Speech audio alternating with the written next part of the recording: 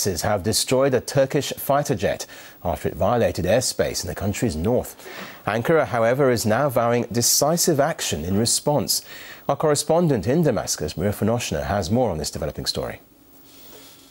Both Turkey and Syria have now confirmed that Turkish fighter jet was downed by Syrian military, but still the countries have different view on why and how it happened.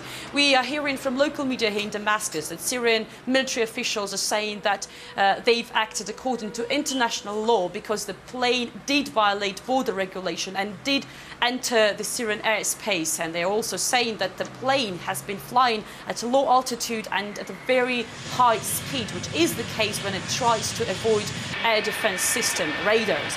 Meanwhile, Turkey is saying that it has lost radio and radar contact with its military plane while it was flying over the Turkish part of the Mediterranean. Following the emergency meeting of the country's Security Council, we've been hearing from Turkish Prime Minister Erdogan's office that Turkey is ready to take all measures necessary decisively when the details of this incident emerge. So we are hearing such a strong statement while the investigation still continues. But we have to understand that this incident has come at the time of the increased violence here in Syria, and this new development with the NATO member fighter jet shot down, of course, may provoke even further escalation and may even lead to a catastrophe. We've been hearing from the alliance's chief Rasmussen about possible intervention in case of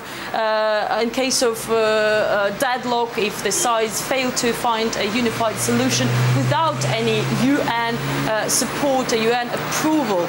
And many experts now say that this recent incident could be used by NATO as a pretext to start this intervention. Turkey has been known as a kind of backyard of the Syrian revolution. We've been hearing a lot, many reports about rebels being stationed in the country and training there. We've been hearing a lot about weapons being smuggled through the Turkish-Syrian border. And just recently, the information emerged about CIA staff being based in the southern part of the country, not far from the Syrian border, coordinating weapons smuggling and helping the rebels with recruiting and with providing them with the information, strategic information on the movements of the Syrian army. So Turkey has been involved in this conflict of its neighbor. The question just remains open how far Turkey will go to topple the regime it has been condemning repeatedly. Well, Colin Cavell, an academic and a Middle East specialist, says the intrusion into Syrian airspace by a Turkish warplane was no accident. I don't think it's simply a reconnaissance mission. It is, as I said, a probe to test Syrian security initiative and ability to protect its borders.